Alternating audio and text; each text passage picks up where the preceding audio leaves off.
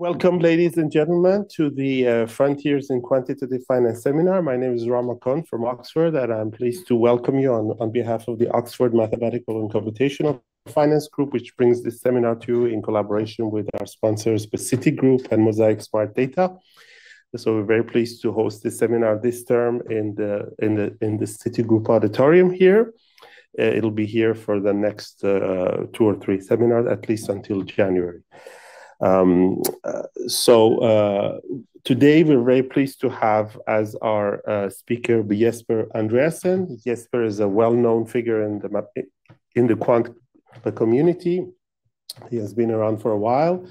He has held many quantum research positions as head of quantitative research in various banks, Saxo Bank, Danske Bank. I'm not going to name all of them. You can find it on the website in his bio. And he has also made a lot of contributions to the quantitative finance research literature. He wrote a lot of different articles on various aspects of option pricing, computational methods in finance, volatility modeling. And in the last few years, like many other quants, he has he's dived into applications of machine learning, irresistible topic, and today he will share some of his thoughts about his recent work on decoding the auto-encoder. Thank you, Jesper. Over to you. Yeah, thank you. Thank you for that. I'll just kick off and hope you guys can hear me. Okay. All right, so title of the talk is Decoding the Auto-encoder. So here's a bit of an outline. First, a little bit about neural networks and autoencoders in general, and then how you can apply them to yield curves and comparison to some empirical results, which basically just confirms what other people have found previously. But then I actually introduced something else. I started looking at absence of arbitrage in these neural networks and how we, how you can, whether there is absence of arbitrage or not. And how you can, potentially, if there isn't arbitrage, how you can extract risk-neutral dynamics from the autoencoder. So basically, you can actually, if you have the autoencoder given, you can actually extract what model lies behind this. Okay, so if you have the autoencoder and the autoencoder at the same time is arbitrage-free, then you can actually extract. You can actually extract what the diffusion process, which for the short rate, which supports this, this autoencoder. So basically, extracting linear dynamics from the autoencoder. Then I'm going to discuss how that rhymes with. So that's the internal part, arbitrage, basically. But there's a second bit to that is whether the dynamics of the autoencoder, implied dynamics of the autoencoder actually match those that are realized. And then we're going to discuss some extensions and modifications and other applications, and then round off with a conclusion. Okay. All right, so references here. There's a paper. I wrote a paper on it, or article on it, which is called Decoding the Autoencoder in Wilmot. It just came out in September. Then there's some more empirical studies of autoencoders in the context of yield curves, Kondrachev and Sokol, 18 and 22. And then there's one with autoencoders in the context of implied volatility movements by Hull and Kao and Shen. There's also actually this, I've forgotten it and should be on the slides. There's actually a link between, there's actually a strict link between some of this literature and earlier literature from the 90s about late 90s about arbitrage consistency of functional forms of yield curves. So, for example, paper by Björk and Christensen, where they investigate whether or not, say, Nielsen-Siegel is actually supported by an arbitrage-free model or not. So this is sort of the references and the context. Okay, so neural networks. Okay, so you can write a lot of little ants about what a neural network is, and here's here's a definition, and it's really like sort of a chain of linear functions which are interrupted by linear transforms, which are interrupted by nonlinear activation function, which then generates the next vector of states. And so you start with an input vector x, x0 it says, and then you end with an xm, which is the output through layers of linear transformations combined with nonlinear activation, like that. Normally, a better way to sort of actually conceptually understand what's going on is to do a drawing of it. So, typical way of illustrating a neural network is that you have, some input layers here, some x's. There's 5 of them. In this case, the dimension of the x in this case is 5. Then you have these 3 hidden layers, and then you end up. Then you have 3 hidden layers of a dimension of 8, and then you end with a hidden layer of dimension 3 before you end with the actual output, which in this case is only 1 variable. So in my notation, or when I speak about neural networks, I'll use the dimension of a neural network we see here. I'll call that 5, 8, 8, 3, 1. Okay.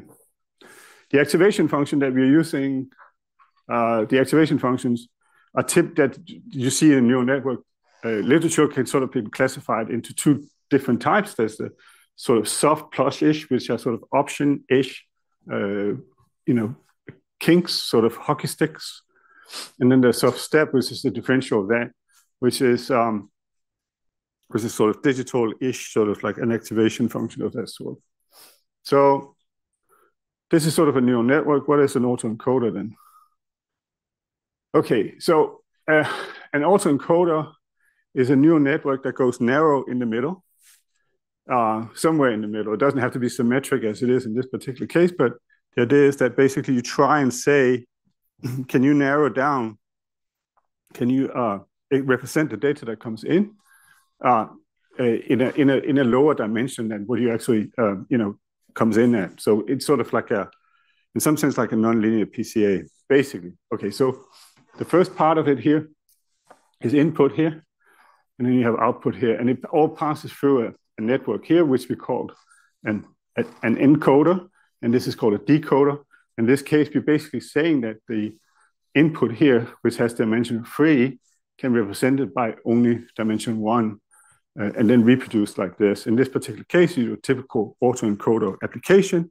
You would try and minimize the distance between this guy and the input here and the output there, and choose the neural network weights in the neural network in such a way that you minimize that. So first part, encoder, second part, decoder, and this is sort of dimension of the neural network in some sense. Okay. And, when you want to produce a neural network, or autoencoder neural network, what you do is essentially to try and minimize the distance between the input and the output. And so when we're successful in that, we can say that the input, say the information of the input can be encoded in a variable with dimension that corresponds to the most narrow slice of the neural network. So in this particular case, it was 3 into 1. What we're going to look at later is going to be something like 8 into 2 or 3 state variables. Okay. So autoencoding yield curves. Well, okay, so the question here is how many factors are needed to accurately describe the yield curves that we observe empirically? So we'll attempt to answer this question using autoencoder neural networks. And the data we're going to use is swap rates of tenors 1 year, 2 year, 3 year, 5 year, 8 of them all the way up to 30 years. And observed for currencies, these 10 currencies or something like that. Observed monthly from 2010 to 2022, so a total of about 13 years. Not all currencies are present for all observation dates, but we have approximately 1,500 yield curves in this data set here. So the question is now, when we apply the autoencoder, what do we get? Okay, so sorry, you pull the data together across currencies? Yeah. Actually, I do. It's a bit naughty, but I do it anyways. So basically, I say for all of these, it's actually the same exercise as so-called and Quantitative have been doing. basically saying, is there a unique way, or is there the same way of, is there one function that describes all yield curves? And it turns out to be, with a good approximation, that turns out to be the case. At least for the data set that they look at and the data set I look at. So the dimension of the neural network that we're looking at here is 8. The one I'm using is an 88288, and another one is 88388. I use self-step activation function. The inputs are vectors of swap rates, S, and the output are zero coupon rates, actually. So I actually use the neural network not directly to swap rate, but actually I turn them into zero coupon rates, and then I use this formula here. I spline the zero coupon rates, and I compute swap rates using, this formula here for the swap rate. So then so in this exercise here, my target is going to be the L2 norm between these guys here and these guys here, okay? Over my full data set of 1,500 different, equally weighted, actually, 1,500 different yield curves. So we're weighting all yield curves the same, and we're assuming that the same neural network can be used for all currencies. So the difference between, basically what we're saying is that the difference between different currency yield curves is only the position of the encoding variable X. Yeah? It's nothing else than that. That's basically enough information. So the model is the same throughout the whole thing, but the only thing that distinguishes Swedish krona and dollars or yen is that they have a different position in this X space, the middle of the autoencoder. Okay, so for reasons will become clear in a moment, I actually use zero coupons as the output, and then reconstruct the swap rates from the zero coupon rates. And we'll see in a moment why I do that. But anyways, first we just see the raw results. So with two-factor autoencoder, meaning there's a only two-dimensional in the middle, so the autoencoder.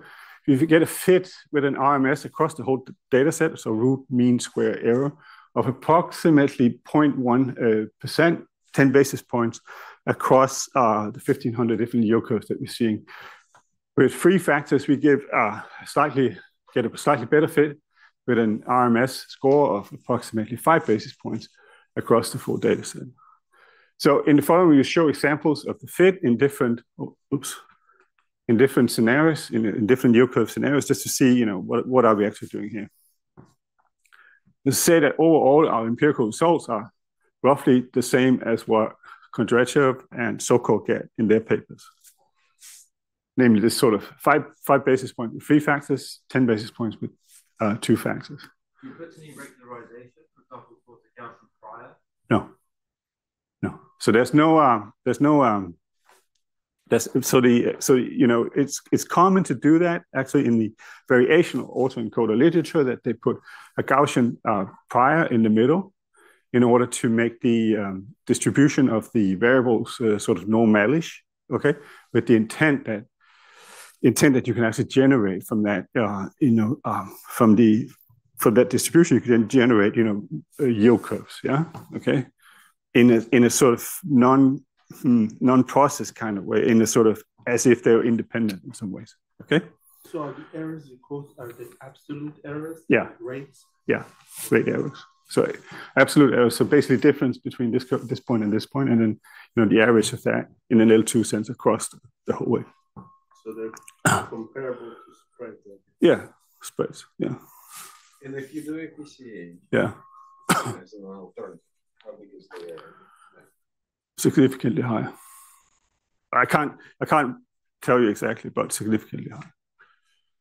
And I know actually one of the other things you can see is that when you do this, you can actually see that if you, instead of doing this neural network, we actually do one that doesn't have 2 layers here and 2 layers there, you can actually see substantial difference in that.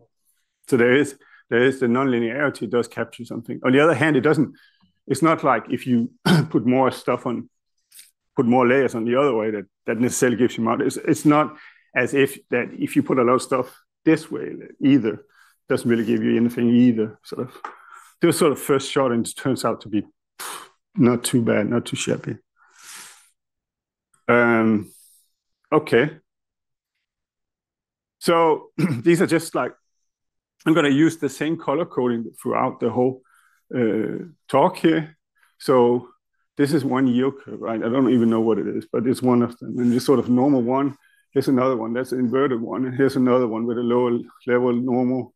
Here's a very low interest rate scenario you have here. So that is the same. So the colors would refer to the same thing. In this case, the I think the ones with the dots on are the actual input, and the ones with without the dots are the output. Okay. So here you measure the error and the difference between levels. Right. Yeah. Whereas when you do PCA, you could do it on levels or typically changes. Do it in terms of covariance matrices, right? I mean, yeah, but covariance of changes and changes, yeah, or levels. So changes are changes typically. To match, you can be very close, but the changes can be quite different. Yeah, indeed. So did you look at changes? I did not look at changes for this. This is just in and out, the same thing. You know, so, and I didn't spend a lot of time actually comparing to PCA. You know, because I always get this question, you know, the 2 times I presented this before, did you compare to PCA? Not thoroughly and not enough. So I don't have the results here. Okay, so this was the 2 factor, the 3 factor, you get a slightly tighter fit, and you can probably see that here. You know, you can sort of just skim that, you know, see that it gets a little bit better there. Okay. And now, so that's pretty impressive, actually, you know, I would say. Yes? You think that also the 2-factor one would maybe be better than the 3-factor one because you have more parameters to learn and you don't have to. I mean, obviously, from the fact that you put in an extra variable, you get a slightly bigger, you know, neural network, and from that you obviously get more degrees of freedom, and your fit and your statistical error and your statistical properties as such are not better for this one. There is that they are from the other. So whether this is this is also, you know, sometimes I'm not doing, I don't have enough in this particular case.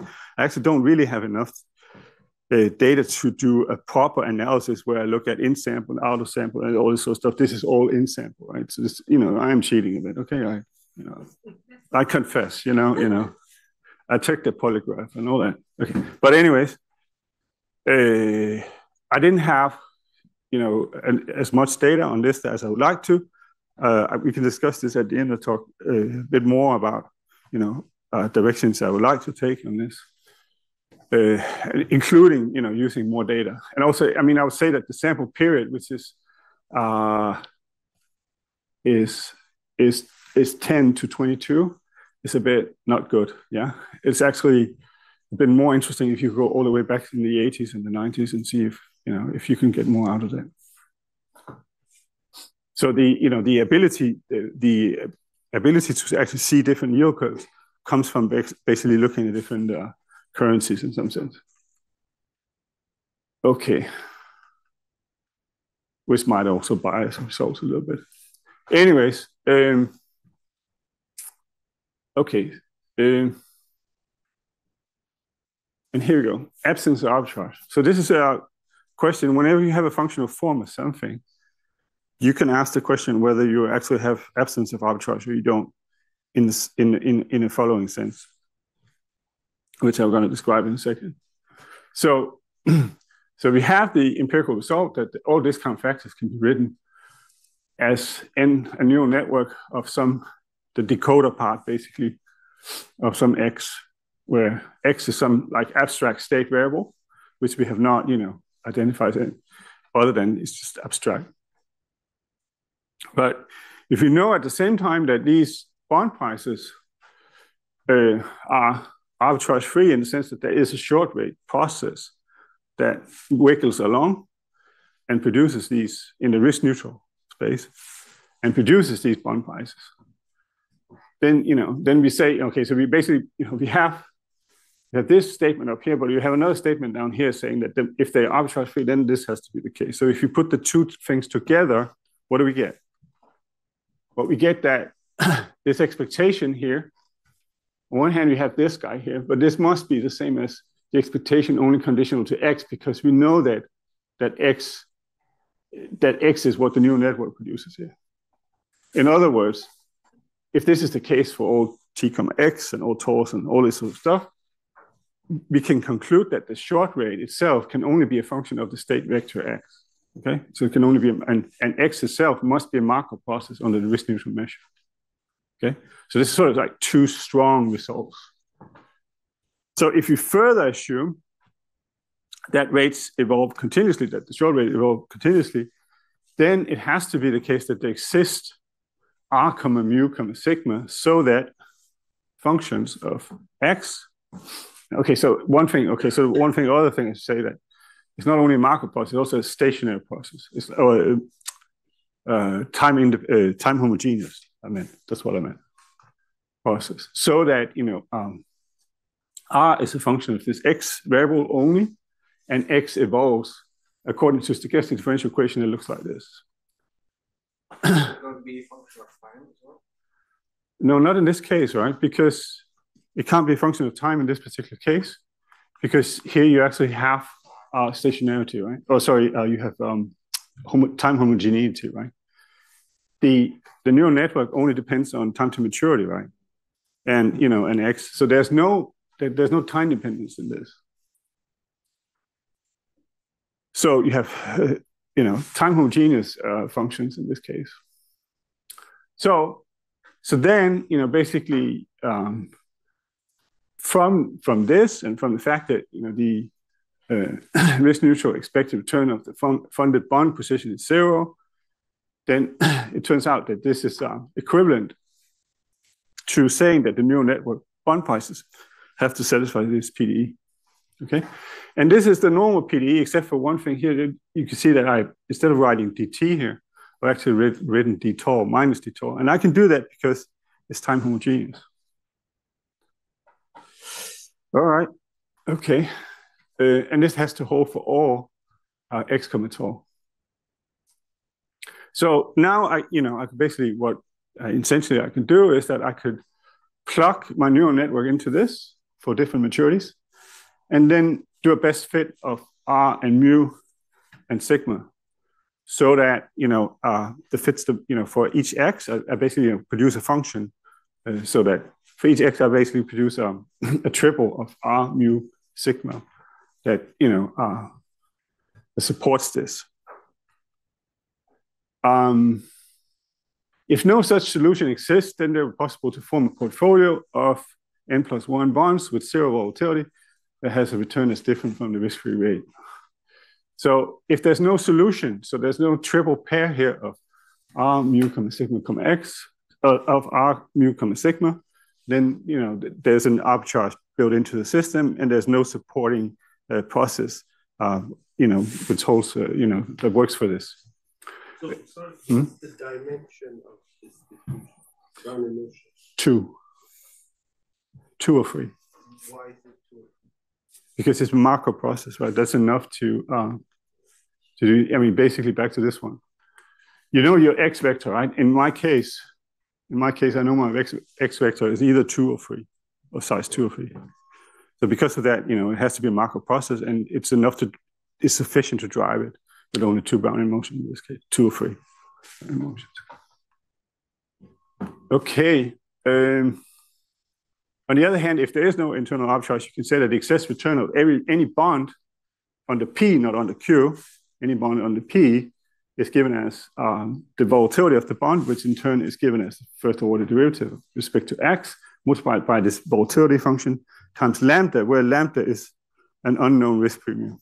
But we know it exists. It has to be there. Okay. All right. Okay. So, instead of doing this exercise of saying, let's try and best fit it, let's just try and do some more neural networks. Okay. So we are now neural networkers, and we want to, try and identify this function. So we basically introduce a second neural network. So we have this, auto-encoder given here, or decoder given here. So we have this function given already, and we wish to identify the function triple r mu comma sigma, which lives in 1 plus n plus the triangle, the number of parameters in the triangle of the volatility there. so that the PD7 we have is satisfied. So we solve this problem, basically attack this problem by representing 9, the function here, as another neural network. So this is a neural network that goes from, let's say the two state variables from 2 state variables to 3 plus, what is that? 3 plus 6, basically, dimension 6. So we construct a neural network that looks like this, stuff it in, and try and fit it with the condition that we want the PDE to be satisfied. Here, I did a little bit, I could train it directly on the O2 norm of this guy, but I actually weighted by this guy.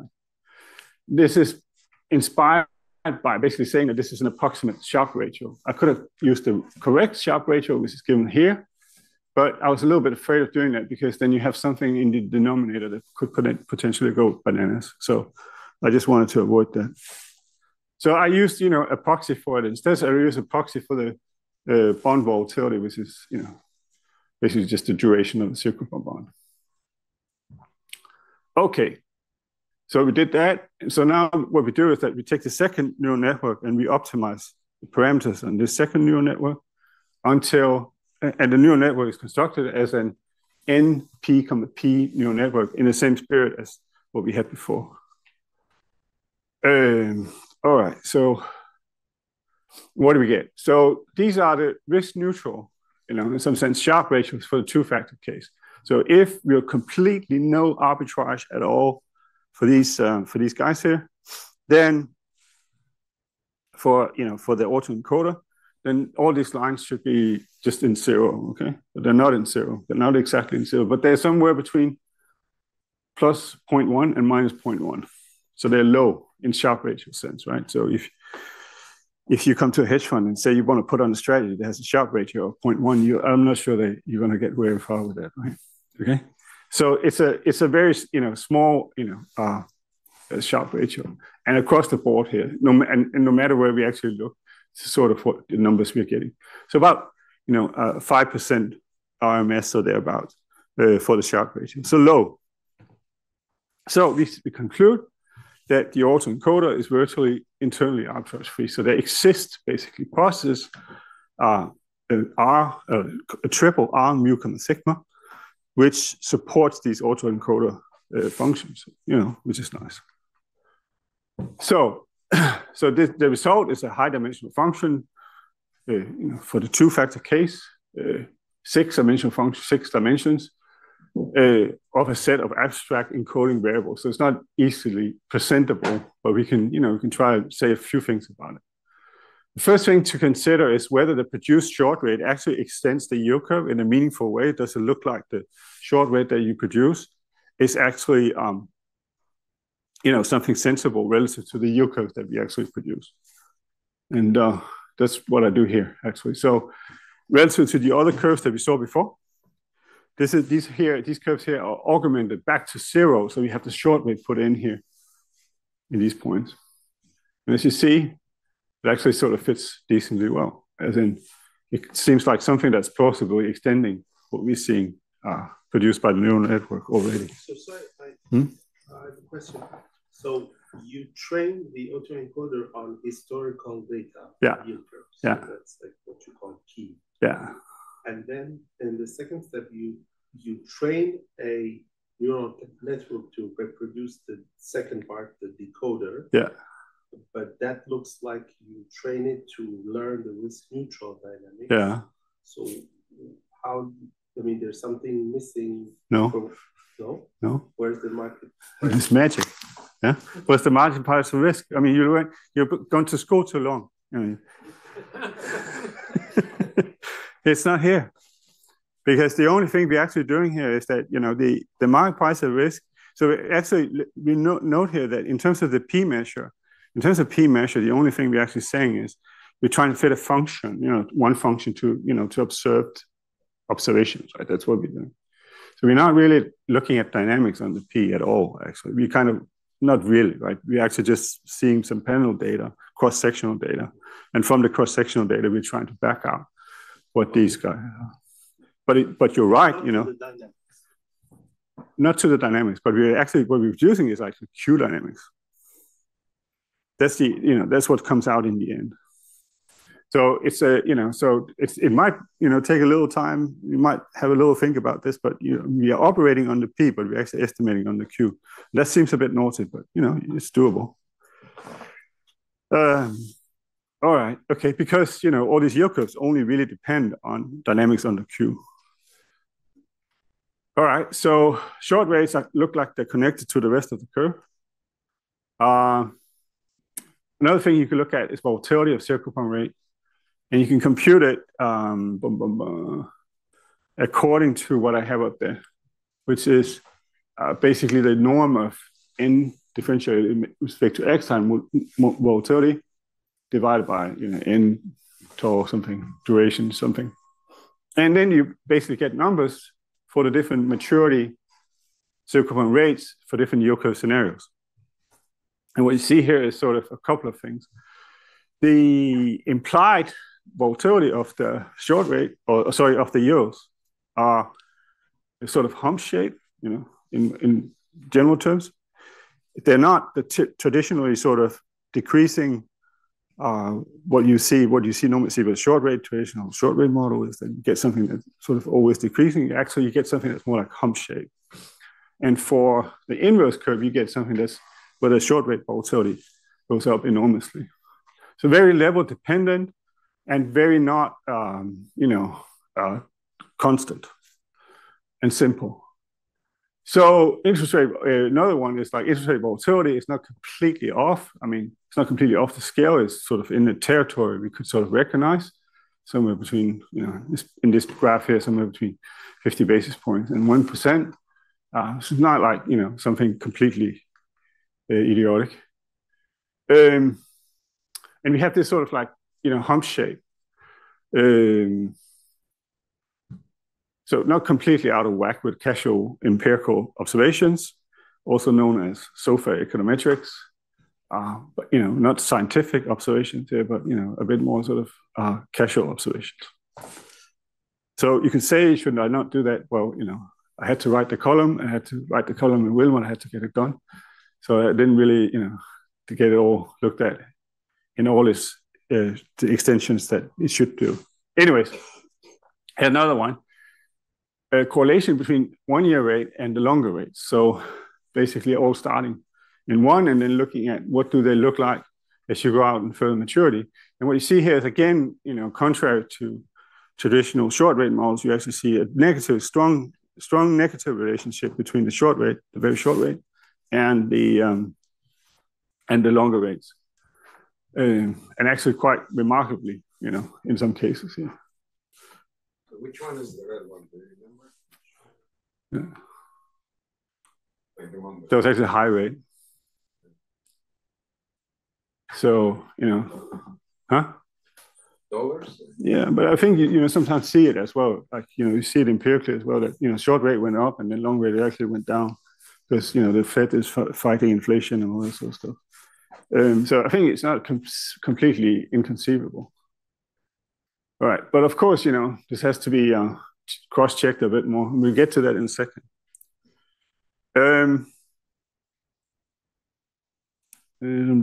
This will already through this. So correlation, again, seems to be highly level shape dependent. It's not constant. It's not something like that we normally would assume correlations to be. Strong negative correlation between short and long rates, in most cases, in many cases at least. It's plausible again, but it's like the volatility results. Maybe we should check it in more detail against time series data, and for that sake, also implied option types of data. So okay, so far we only discussed whether the auto-encoder is internally consistent, but we have sort of touched upon, do the parameters that come out here, are they perfectly? Do they make sense or do they not? So basically, boils down to whether they exist, R mu sigma, so that PD is satisfied for.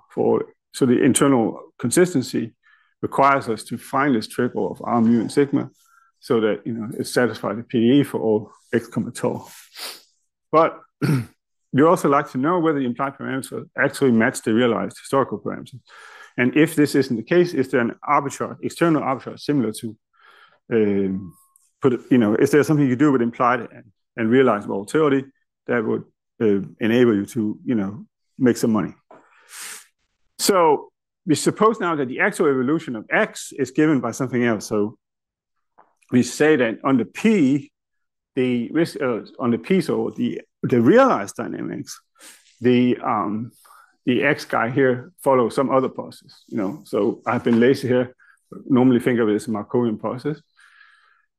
And then we look at a dynamically rebalanced portfolio with value V of at least, n+1 zero coupon bonds that are chosen in such a way that it carries no risk with respect to X. So that the differential with respect to X of the portfolio, so the delta, so the X sensitivity is 0. But it doesn't mean that the portfolio is 0. It is actually a real portfolio. So we neutralize the risk with using n+1 bonds at least. And then we look at what happens. So the value of the portfolio will then be evolving according to Ito's lemma, which we have here. But remember that, that Vx was chosen to be 0, so this drops out, this drops out. And then this guy here, we can substitute in from the PDE what that is. So now, basically, we take the realized volatility, which is the realized covariance here, versus the implied covariance. That's actually what the carry would be of this particular position. So this is the same sort of thing as you have for, what do they call it? The fundamental theorem of option trading, but this time for bonds. So basically, implied volatility versus realized volatility, or implied covariance versus realized covariance by trading linear instruments. So if this covariance matrix, two covariance matrices are not the same, or if the interest rate, which is implied by the short rate, which is implied by the auto-encoder, if that's not the actual short-term interest rate or near it, then you will carry you create a non-zero carry position for 0 systematic risk. Of course, still, the idiosyncratic risk that the auto-encoder doesn't capture will, of course, still, be taking some of that. And this can be achieved, basically, you take interest rate volatility position basically by trading bonds. That's what it says. Modifications and extensions. So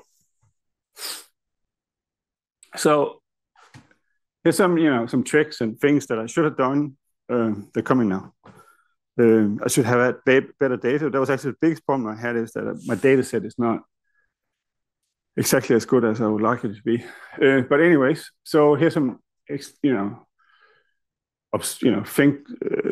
other things that you might think about. So if you have an interest rate model of the one that we've been working with, which is like this type up here, so R is equal to R of X, some function of X, or X is a Markov diffusion process, then you can actually rotate it and normalize it.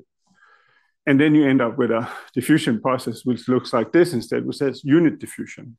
So now the number of parameters that you have in the system is actually reduced, so that the number of parameters that you need to specify is now n+1 rather than this P thing, which was n+1 plus n times n+1 divided by 2. So basically, if you rotate the model this way, you can produce, the dimension of the parameters functions to only n+1, and you have something with encoded variables that have unit diffusion.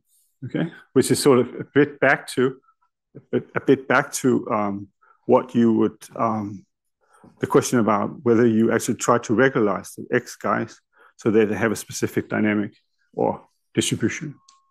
And that could be convenient in some cases because it's typically easier to say simulate something like this or than that guy up there, or for that sake solve PDEs on it. All right. So now the PDE reduces to this guy here, and it now suggests that we should be able to why not throw it all into one decoder, basically. It produces not just the zero coupon rates, but actually also produces R and mu tilde.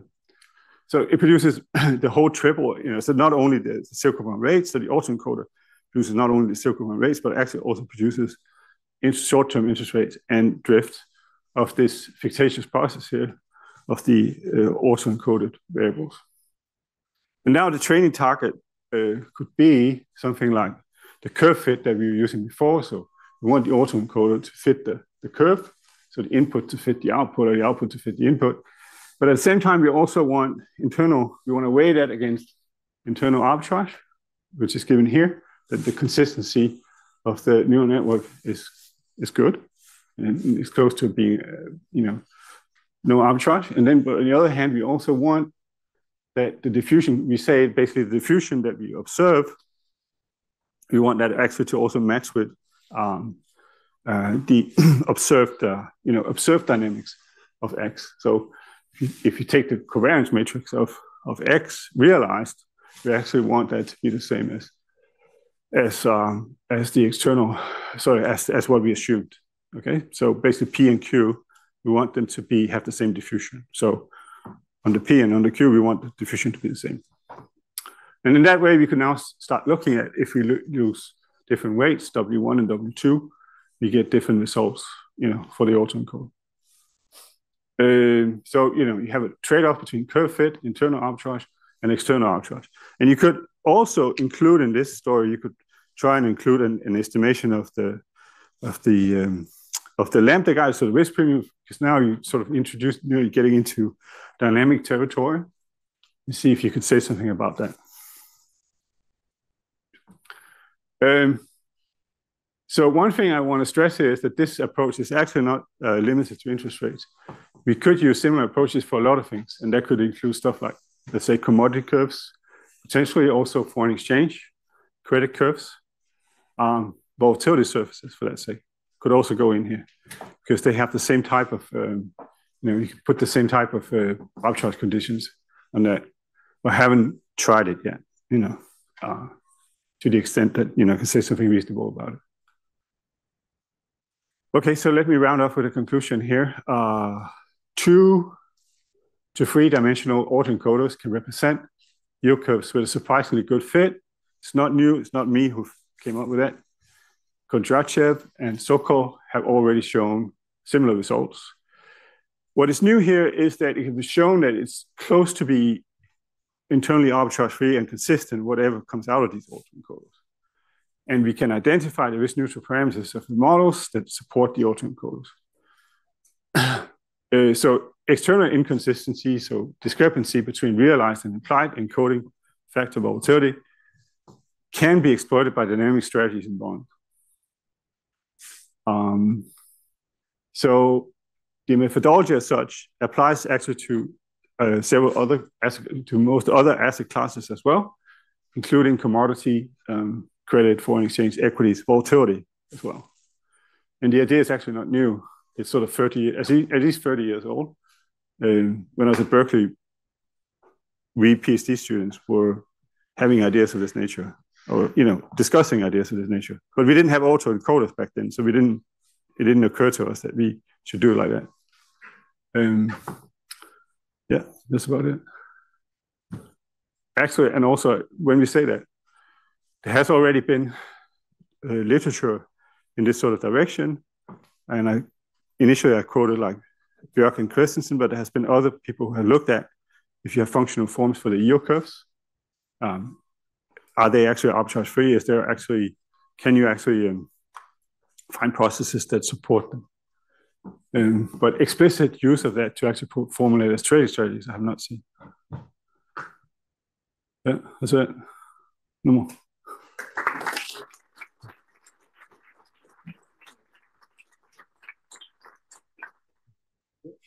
Time for questions. Are you planning on testing the actual out-of-sample performance? Sorry, say again. Are you planning on testing the actual out-of-sample performance in this? Yes. Absolutely, yeah. I'm planning, actually, I have already gathered a really good data set from a bank that you might know. So that I was going to look at. So, I have actually data stretching significantly further back, and that, we would have to try and have a look at some stage. I'd also like to actually include FX in this, somehow or the other. But FX as such is not really a stationary thing. It's not like really something that's bounded between something and the other in the same way as interest rates are. But maybe there must be a way around that. So I would be quite interested in looking at that, because this smells like there must be something like interest rate FX connection here there. That should be interesting. Yeah. Good question. There doesn't seem to be anything particularly special about the autoencoder, right? It's a functional representation using two or three factors. Yeah. So if you take some other, I don't know if you have, thought about it, but if you take some other, 2 or 3 exponential factors or whatever, and would you throw your tests? Would you get similar results, or would you get I don't know. results? I haven't done it. Yeah. So, but okay, well, get to a PhD student.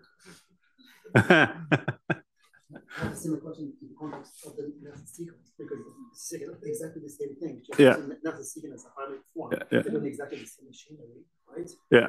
Would you get something not very dissimilar in terms of conclusions?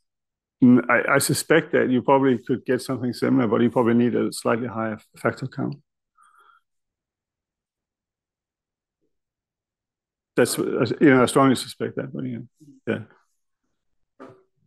I'm trying to understand how you're assessing the second neural net. Yeah. Are you evaluating the sharp ratio only on your observed points? Yes. Only on observed points. So this means that your lack of arbitrage is not guaranteed out of sample. Near those points. It's not, by continuity, it's probably okay, in the neighborhood of those points, right? But, no. So if I were to use this for any form of forward simulation, I would expect it to have arbitrage. Yeah, you do have arbitrage. We've shown you where they are, right? They're sort of... But of an order of magnitude more than what you've seen. I'm not sure you will. Depends on, okay. Clearly, the autoencoder as such, right, is not really defined beyond what you actually have data for, right? The autoencoder itself doesn't really exist as such beyond what you actually, it does. It's a function, yes, but, do you trust it be, significantly further out than what you actually have the data for? I doubt it, though. You would have to, as long as you stay within, you would think that the autoencoder is sort of okay-ish, as long as you stay within what it has seen. But if you take it beyond what you actually have trained it at, I wouldn't trust it very much. Well, if you mentioned this nonlinear PCA analogy. Mm-hmm. Think of it as nonlinear PCA. If you think of what you would do with the PCA, well, PCA would identify factors. Yeah. In samples. Yeah. Now, the way to extend it beyond the sample would be to build a model for the PCA factors. For example, you can model the dynamics of your PCA factors with some simple process. And then you can extend it beyond the sample by simulating forward the dynamics. So here you could look at the dynamics of the outputs of the encoder. I think that's what you call it. Did you look at what the outputs look like in your sample? No, but for example, do they look like the level? Does the first one look like the level? No, I didn't even look, actually, because I didn't, it's sort of uninteresting. It's like it's a set of space they could sort of, I don't know, actually, maybe I should spend more time on that, but, that's a sort of a classical analysis you do for PCA. You try and, for PCA, you try and back out to that. But again, you can have the same, you can modify your neural network a little bit and you actually get quite different factors, right? I can scale them up, and these factors I can scale them up and down by. Yeah, I said there's no normalization. There's no normalization in this particular case. Second part, in second part, I could. there it'd be more relevant because it would be more comparable to what you actually would see in terms of dynamics, particularly if you have more time series data. But the normalization you did is unusual for PCA. You wouldn't do that for PCA. You normalize the covariance to unit covariance. So I'm not sure how you would interpret the X's then, but. Well, I mean, it's just like some stochastic factors of sorts. They live on a, they live on a neural network. Sort of that's what they are really. I don't know. I mean, you can swap them around, and they're still the same thing, right? Other questions? Second. My question relates to Raman's question about looking at these factors as low-dimensional representation and the meaning behind it, because it could happen even though it's different from the one neural network to the other, that you end up with level skew and curvature and similar representations as you would get in Nelson-Siegel, for example. But how you would view the coefficients.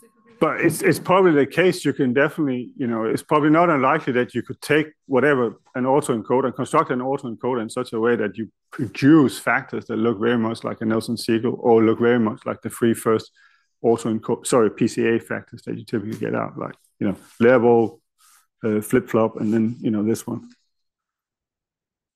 That's probably doable. Yes, sir.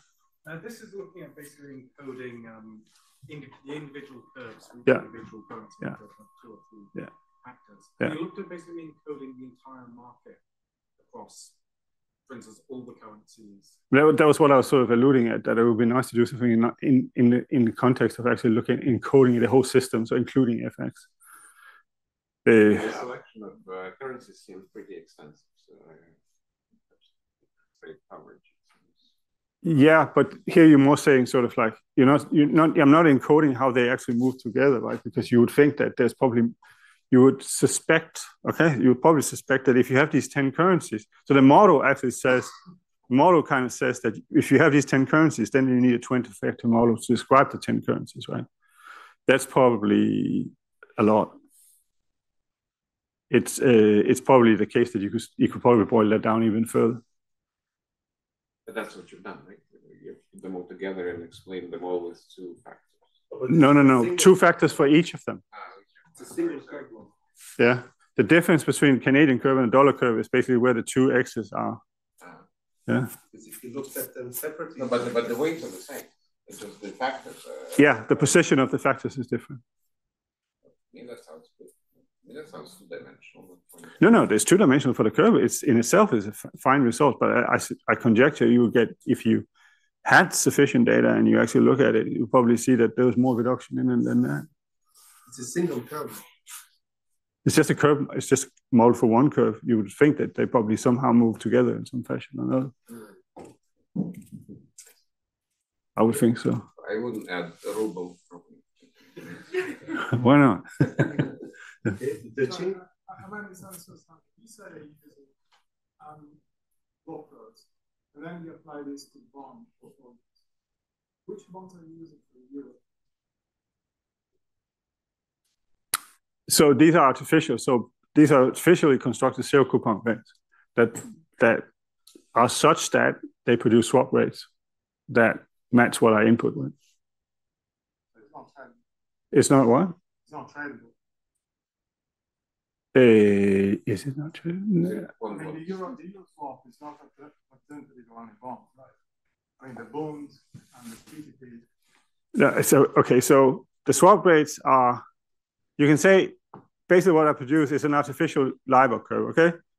It's a bit old school. It's a bit old fashioned.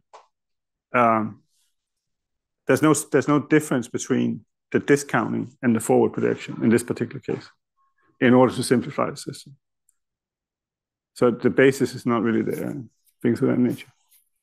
I'm not referring to the basis, I'm referring to the fact that if you're using curve and currency, you're implying they're using dollars, like if you want to trade them. You're not going to use quotas. You could, in principle, do the analysis, this type of analysis on government curves as well. Okay, if you could produce them, right? If you had them, you had that data. These are very convenient. This particular analysis is particularly convenient because you're doing things in swap space, okay? Swap rate space. So you're saying, can you trade them? Or you can trade, I mean, can to some approximation trade LIBOR, right? You trade the LIBOR you used to at least. Because the additional question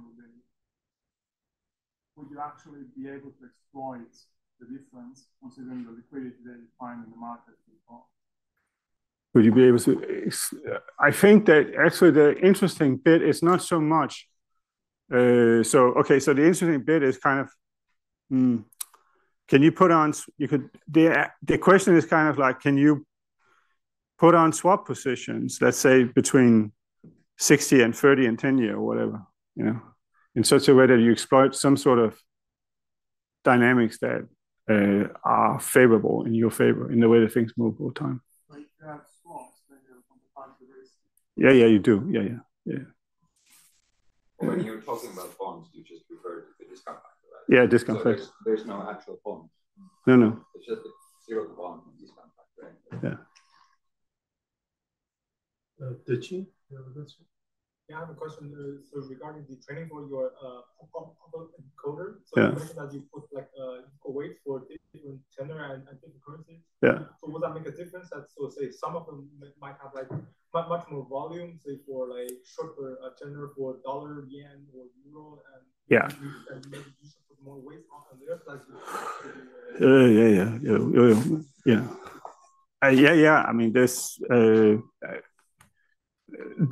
You do have in this data set I don't have as much, I don't have complete overlapping data. So some of these currencies are not present through the whole data set, but the big ones are. So yes, correct. I mean, it's not ideal.